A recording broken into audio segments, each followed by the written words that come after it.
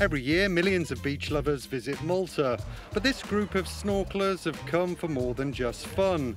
They're here for a free guided tour by Malta's National Aquarium to learn more about local marine life and its importance for humanity. Today we are celebrating Med Coast Day, our beautiful Mediterranean Sea. We will be doing a guided snorkels. Adding a little bit of education to snorkeling only makes it more fun.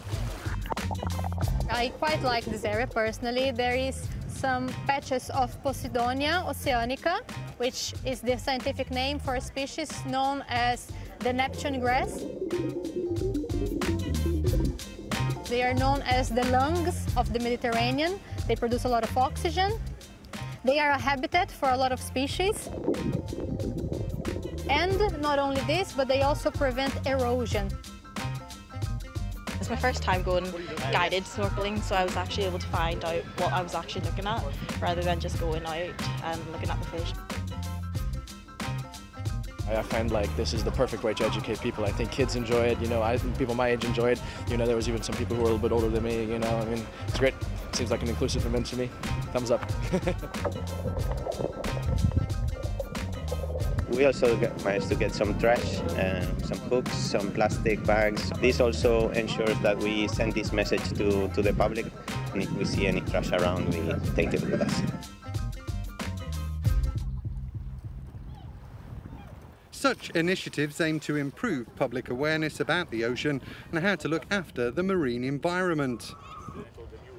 Malta's ocean ambassador says most people are emotionally detached from such issues, but hopes action like this will help bridge the gap. So people can actually scan this QR code. As we know, Europe has a blue growth strategy that we need to generate more economic activity from the sea, but we must make sure that that is done sustainably. And one way of doing that is to have more ocean literacy, not just for Joe citizen, for the man in the street, but also for policymakers. Because you would be amazed that some policymakers actually are very ocean illiterate. Improving so-called ocean literacy is a top priority for the EU-backed European Ocean Coalition. It connects a diverse range of organisations, projects and people, and also develops educational programmes to help improve the public's knowledge and create debate about what's happening to our seas. The key lesson is to involve the people, make them understand at an early stage what the ocean means for our livelihood and our future. How can we not be knowledgeable enough and not, committed enough to the planet's biggest asset on which we all depend?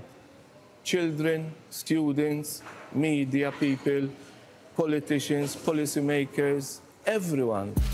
Targeted local events known as Coast Days are seen as one way to engage the public, especially children, keen to learn about things like the marine food chain while playing a game. At a European level, EU for Ocean promotes ocean literacy in schools, supports youth projects and engages the public with the #MakeEUBlue campaign. Themed exhibitions in museums, art centres and aquariums also play an important role to improve awareness. There's nothing in the world that actually decomposes plastic. What happens is that it becomes small, tiny particles, which is microplastics. Fishing nets, since they are made out of plastics, they stay there forever. So they're going to be fishing forever.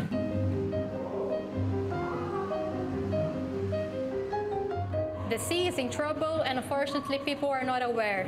One of the main messages that, in my opinion, aquariums, zoos in general should be spreading is exactly ocean literacy.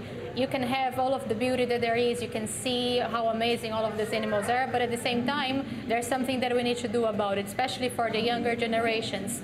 You might love it, you might find it amazing. If you don't fight for it, it's all going to be over very, very soon.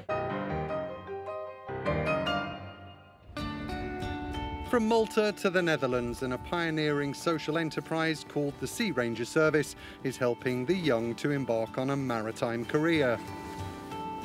Founded in 2016 by Dutch conservationist Witse van der Werf, it offers them a chance to get a full year's sailing experience while also earning a salary.